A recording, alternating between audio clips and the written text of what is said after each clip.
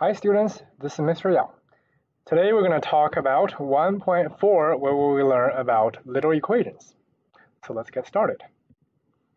A literal equation is an equation which consists primarily of letters. Formulas are an example of literal equations. Formulas often involve several variables and numbers. Depending on the situation, it might be useful to have one particular variable all by itself. So for example, let's say we want to get letter M by itself. Instead of saying get M by itself, the instruction will instead say solve for M. So basically when you see in a question solve for M, that means try to move everything else to the other side of the equation so M is by itself. In order to do this, we will use our equation solving skills and inverse operations. So we are solving equations again, and inverse operations are just when it's being added, we're going to subtract to get rid of it. When it's being multiplied, we're going to divide to get rid of it. So now let's review some formulas. First, circumference of a circle and area of a circle. They will both involve pi and r. Circumference of a circle is c equals 2 pi r. Area of a circle is a equals pi r squared. Next, volume of a rectangular prism is v equals length times width times height. So a rectangular prism is just a shape like this. That is a rectangular prism. Next, Pythagorean Theorem, a squared plus b squared equals c squared. That's a formula we have learned for a while. Last two, volume of a cone. A cone is part of a cylinder, which is pi r squared h. The cone is part of it, so times by 1/3. And the area of a trapezoid, this is a trapezoid. The top is base 1, bottom is base 2, and then we have a height.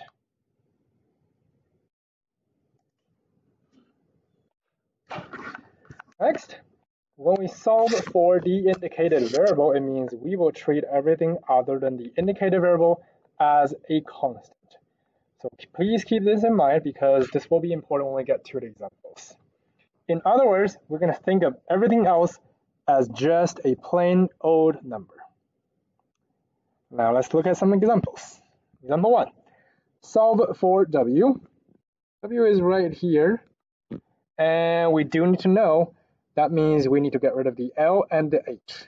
Before we get rid of them, these three things are being multiplied, which means if we want to get rid of the L and the H, we are going to divide by L and H on both sides. So now the L is gone, the H is gone. W equals V over LH. The question says solve for W, and W is by itself now, so we're done. Example 2. Solve for R. That means we need to get rid of the 2 pi. So I'm going to divide by 2 pi on both sides.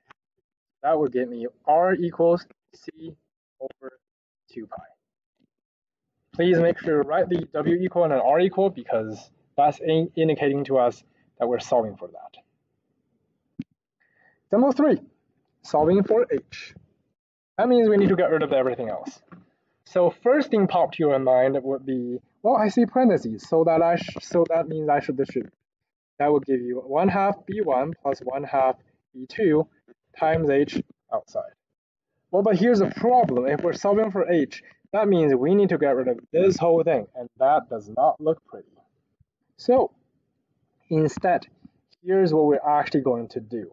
We are going to get rid of things one at a time. We're going to start getting rid of the 1/2 first. You can choose to think it as divide by 1/2, but whenever we're dividing by a fraction, it's the same as multiplying by its reciprocal. We're always going to multiply by the reciprocal to get rid of a fraction. So times 2 over 1 on both sides. 1/2 times 2 over 1 is gone, so we have 2a on the left side. The right side now has b1 plus b2 times a. Now you might be wondering, wait, I just multiplied by 2. Doesn't that mean I should multiply everything by 2? Well, think about it. On the right side is all multiplication. The plus is inside the parentheses, so that doesn't affect anything. If you actually multiplied by 2 on every single thing, you basically multiplied by 8 on the right side, which is not right. Okay, so we only multiply by 2. Now I need to get rid of the b1 plus b2, so I'm going to divide b1 plus b2 on both sides. That's going to give me a well, not a, there should be h. That will give me h equals 2a over b1 plus b2.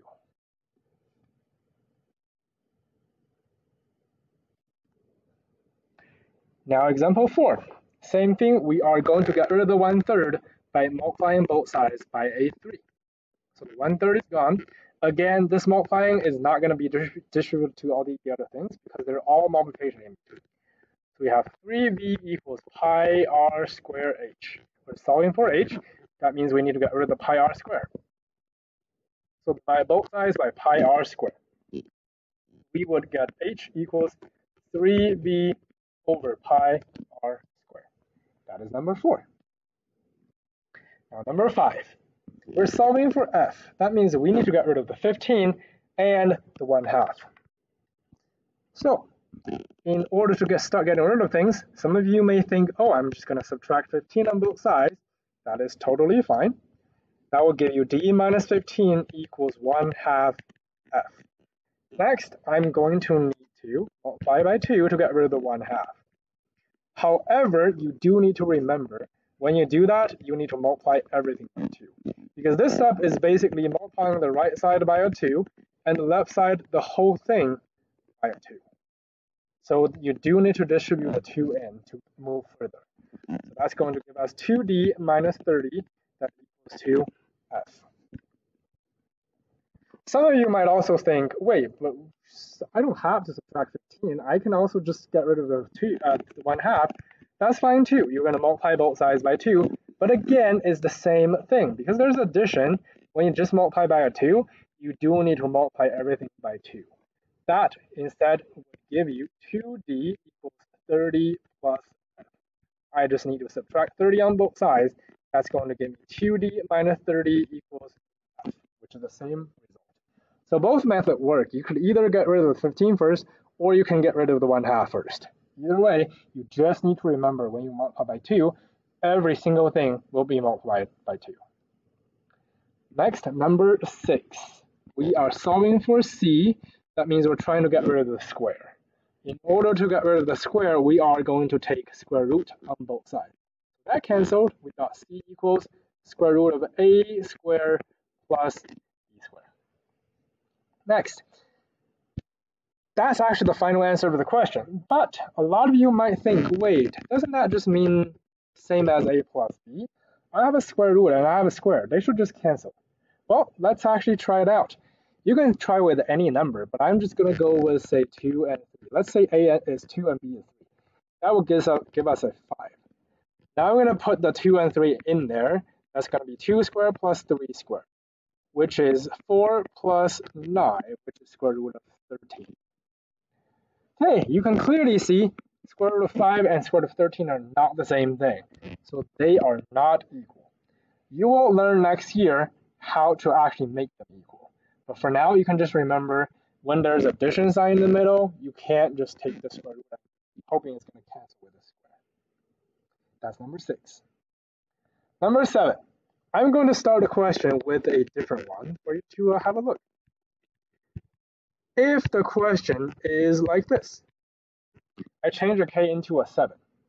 You should all know how to solve it because that's what we learned in 1.2. When it's all fractions, we are going to find the common denominator for all the denominators, which in this case is -8, and we're going to multiply every single thing by -8. Now this requires, well, this is something I have talked about right here.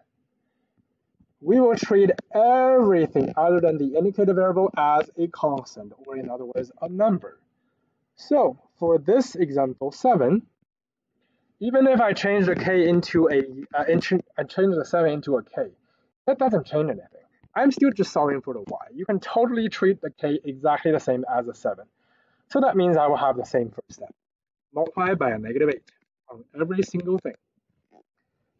First part, they cancel, that will give me a y. And the next part, if you're having trouble dealing with that, k over 4 times -8. You can treat -8 as -8 over 1. K over 4 could just be 1k over 4. The top would be -8k, the bottom would be 4, which gives you -2k. the right side, 9 times negative 8, that's negative 72. So I add 2k on both sides, y equals 2k minus 72. Next, number 8. I'm going to add 3k on both sides. So I got negative 2x equals 3k minus 1. Divide both sides by negative 2. A lot of you might think, well, I just need to divide by negative 2. So I'm just going to write it that way, the whole thing divided by negative 2. That gives me this, which is totally fine. However, you will see in example 9, when we actually do that, it's going to make things more complicated. So my suggestion is when you actually divide it with every single thing separately. So that will give me 3k over negative 2, and then it's negative 1 over negative 2, which becomes a positive 1/2. That's number 8. Number 9. I see a fraction again, so I'm going to try to get rid of it, times by 5 over 3 on both sides.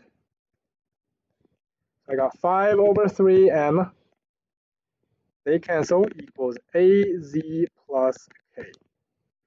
I can also write 5 over 3m as 5m over 3. That's the same. Okay, next I need to subtract k on both sides. So I got 5m over 3 minus k equals az. Now I'm solving for z. That means I need to get rid of the a, so I'm going to divide by a. Here, if you do what you did in example 8, you're going to divide a on like that. And that's going to be a fraction inside an expression on the top of a fraction. That's going to be hard to simplify. And that's why I suggest you to actually divide them separately. Divide by a and divide by a. So since 3 is being divided, a is also being divided. That's the same as dividing by 3a minus k over a. The right side is just a z. If you're having trouble thinking through about this part, let's have a look. 5m over 3, but divided by a, which is basically the same as dividing by a over 1. That can be changed into 5m over 3 multiplied by the reciprocal, which is 1 over a. And you can see the 3 and the a are both on the bottom, so it's 5m over 3a. Now last one, example 10. Solving for x, I'm going to get rid of the 4, so move 4 to the other side. Negative xy equals z minus 4. Next, I'm going to need to get rid of the negative y. So divided by negative y on every single thing separately. Negative side is gone, y is gone. So x equals z over negative y. The negative 4 and the negative y together becomes plus 4 over y. And that is the final answer for number 10. That's everything for 1.4a. Thank you.